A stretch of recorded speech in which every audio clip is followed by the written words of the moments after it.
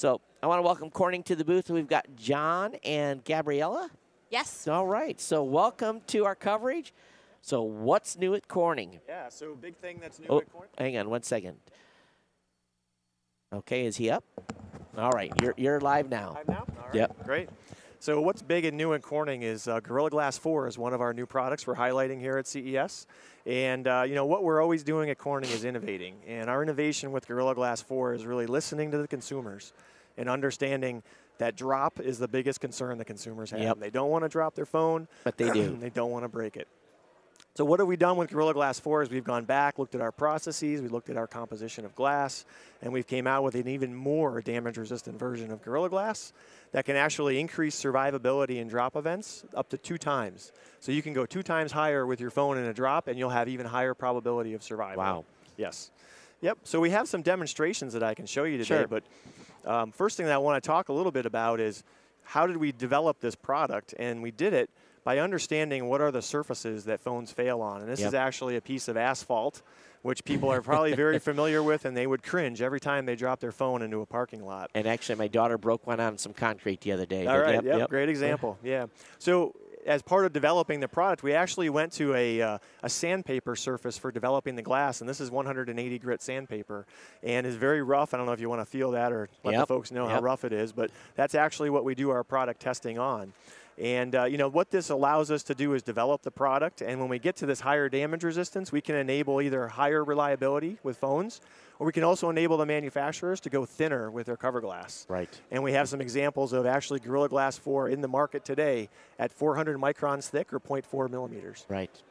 Yep. So we have a demonstration that I can show you, and actually I'll have you do a little hands-on if you like. Absolutely. So I have some samples of glass, and I'm going to have you go through this and just give you a real-time feel. So what we have here is a mouse pad that we're going to put some samples on. We have a pencil that you're going to use to push on the samples. Okay. And what we're going to do is look at some samples that have been abraded. And these have been abraded very severely. I'm sure if we could see that inside of the circle, there's actually a hazy region where we've actually sandblasted the glass. Yep. So very significant damage put in there. And what we have here first is a piece of basic strengthened kind of window soda lime glass that's 0.7 millimeters thick.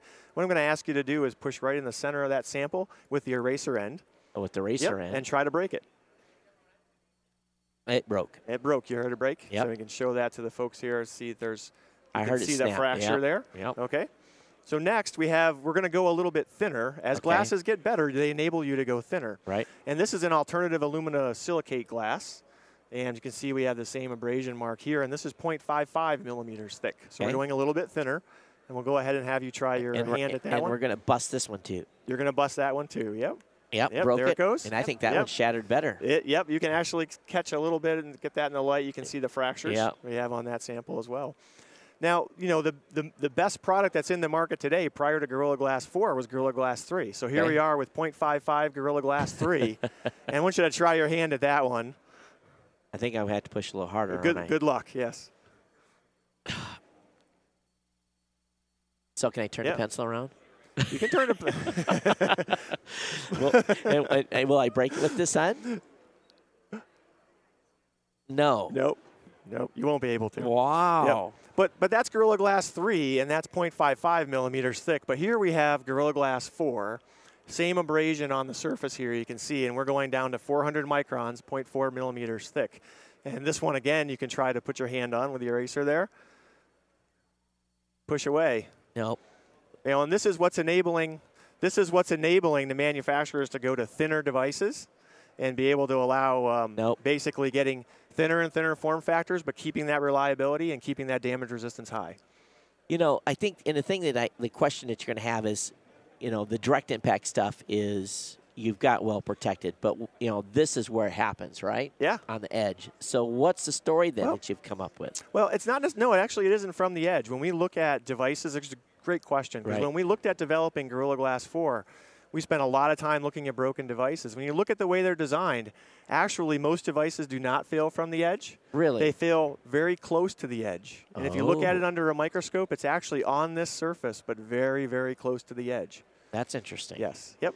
So where does the impact zone? Where's the most popular impact zone? Is it hit on the edge and it just shatter here, or around the perimeter is the most common place where you'll see failures originate? Yes. Okay. Yep, and that's mostly because phones will fall in very weird shallow places, angles, weird angles. Yes. All right. So 0.4 millimeters, what you're down to? Yes. Wow. I remember, I know we've done a couple demos here in past years where we had glass, I mean, literally fly. I mean, appreciate that we didn't have that happen today. But so where do we go from here? There's only so thin you can go, right? Well, I mean, we're always innovating, so we're looking to go even thinner in the future. And we always have our research and development facility working on better damage resistance and thinner glasses. You know, and personally, I'd rather have a higher damage level and deal with a little thicker device than have a device that's got it's super. You know, I know everyone loves the thin stuff, but I'd rather have a device that I know for 2 years I can beat up. Yep. You know, and then it comes time to upgrade or trade in, because I think, I don't know, most people a couple of years is what they hold their phones for. So, but still, please put a case on your phones. Don't be stupid like my 18-year-old was and not have a case on her phone. So, so that's pretty crazy. But you've got some more stuff. What does Corning do? Fiber? Corning does fiber, and what we're showing here is fiber optic Thunderbolt and USB cables. Oh. So we're breaking the distance barrier of copper while being thinner, lighter, and stronger. So this here, big, thick, heavy, boo. It's got a repeater. You'll see here it requires power at one end. That's right. That's what it takes to get 15 meters in copper electrical for a USB 3. Yep. No, hold it. Show the heft. Big heft. It's heavy. It's heavy. It's probably good and it's just ugly. This is its fiber optic equivalent. Now, I just want you guys to understand, you guys all know that there's distance limitations on devices, and when you go longer distance, you have to have extremely better cables. And so you've gone to a fiber USB 3. This is not itself powered by the USB port. Right. So what happens is we take the, we do an optoelectrical conversion in the connector heads. We take the electrical signal, we convert it to an optical signal. There's a little bitty laser beam. Whee! This is so smart. Shoots it over the fiber, and then we convert it back at the other end. I do consulting on the aviation side, too, and aviation folks are going to go crazy over this. We have talked to a couple, and they are very excited. Yeah. They're very excited. But you're correct. With the USB, we take the power from the A side to power the B side conversion. But Thunderbolt, on the other hand, Thunderbolt was designed with fiber optics in mind. So we can pull the power for the conversion from both the A and the B side. Gotcha. Now, what's really interesting about Thunderbolt is that the protocol, again, fiber optics in mind, has a maximum of 3 meters that it will allow electrical cables, because we're talking about up to 10 gigabits bidirectional dual channel with Thunderbolt. That's right. And then for Thunderbolt 2, they multiplex those lanes to get up to 20 gigabits. Yep. So it's not physically possible to go longer on a Thunderbolt cable because there's not enough. It does that. Right, sorry. Exactly. No, I'm sure that was me. So we, on the other hand, go up to 60 meters. That's crazy. 60 meters with Thunderbolt. And because we're taking the power from both the A and the B sides, that allows for electrical isolation in between. So all the benefits you know and love from Thunderbolt, display and video, video and data on the same cable, because it's DisplayPort and PCI Express. Genius. But there's more. So everybody... Let me take a picture of those while they're down there, because I'm going to have some... I know there's a certain engineer that's watching this right now. He's like flipping out. So, yes, Andy, I know you're watching. Go ahead. So the next thing that I want to show is everybody's worried that fiber optics is fragile.